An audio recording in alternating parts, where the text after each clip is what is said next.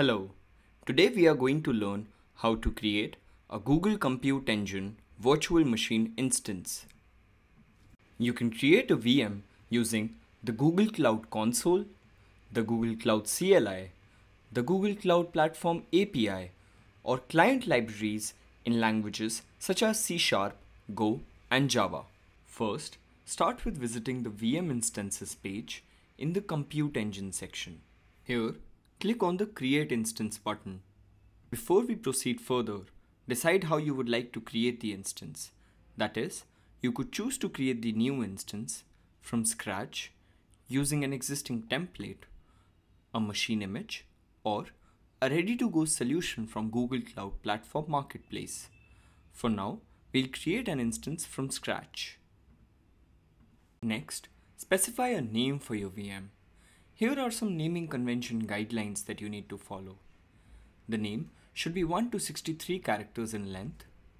It must always start with a lowercase letter, and then it can be followed by a combination of hyphens, lowercase letters, and numbers.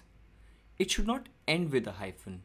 We'll use the name test-instance1. Now, we'll add a label to the instance. Labels help you group instances related to a particular task together.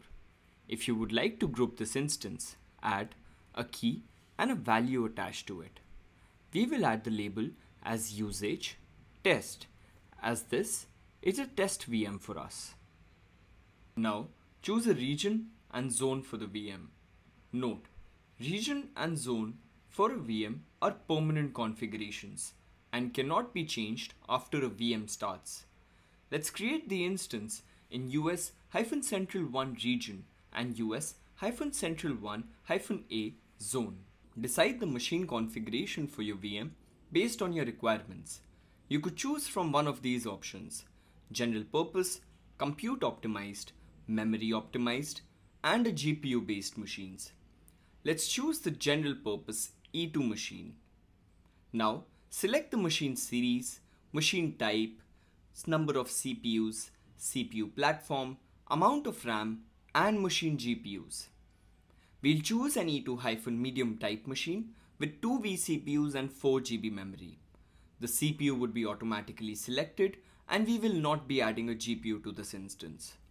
Next, if you wish to capture or record this VM's screen, then check the option Enable Display Device on the machine. We won't be enabling this because we don't have a requirement of screen recording this VM. If you want to deploy a container on this instance, you could walk through the container configuration settings for the instance. For now, we aren't deploying a container on this instance, so we'll skip this. In the boot disk section, you need to select the type and size of the instance.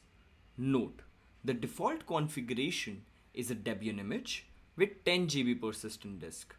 You can replace this with public images, custom images, snapshots, or existing disks. For this demonstration, we will use the standard Debian GNU Linux 11 image with a 10 GB persistent disk. If you want your applications to invoke Google Cloud Platform APIs, then you need to select a service account in the Identity and API Access section. Choose a service account that has the required level of API access. We will use a default Compute Engine service account with default type and level of API access to grant to the VM. Now, let's move to the Firewall section.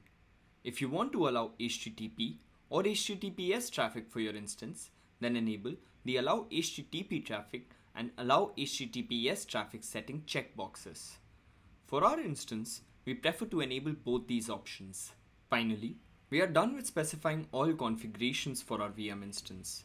Review the monthly estimate for the VM with the breakdown of items being used and sustained use discounts applied. If you are happy, then click the Create button and start the VM. Congratulations! The VM has been created and is ready to use. For more information about creating VMs, please refer to our official documentation.